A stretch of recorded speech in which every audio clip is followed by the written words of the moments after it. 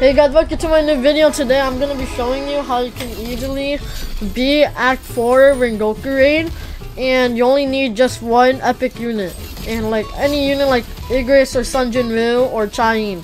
So I have a whole team of people right now. Let me just turn off let me just turn off video effects.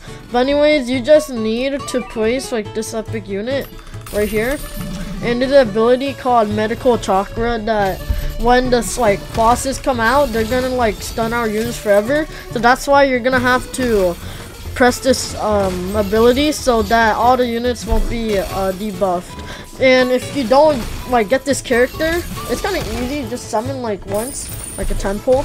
And if you don't get this unit, you have to replace like the unit, and then you have to place it back so they can do damage.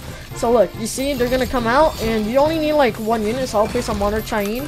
So look, I'm gonna place like my Sakura's a bit. Oh, you see, boom, and then I'm gonna use the ability, and they're going back again.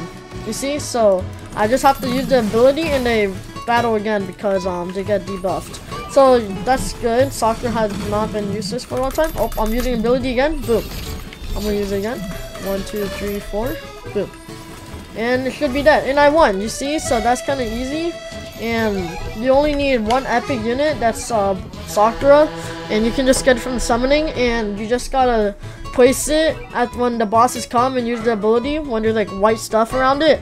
And yeah, you can just beat the game in raid 4 by like that. I'm just doing it with some random people, but if you did solo or duos, you really need that unit to win, because you really can't beat the raid if you don't have the unit.